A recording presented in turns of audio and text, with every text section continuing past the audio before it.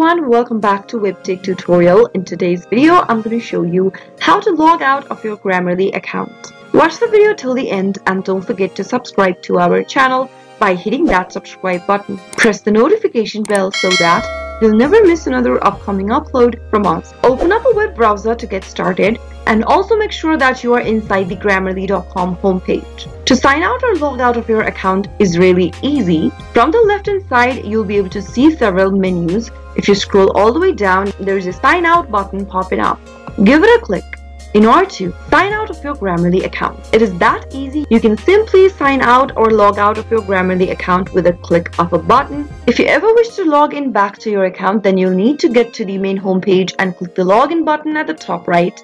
Enter your Grammarly account's credentials and you'll be able to sign in or log in back on your account. That is how you can easily sign out or log out of Grammarly account on a web browser. I hope the tutorial was helpful to you. If it was, go ahead and give us a thumbs up. I'll soon be back with more videos like this. Thank you for watching.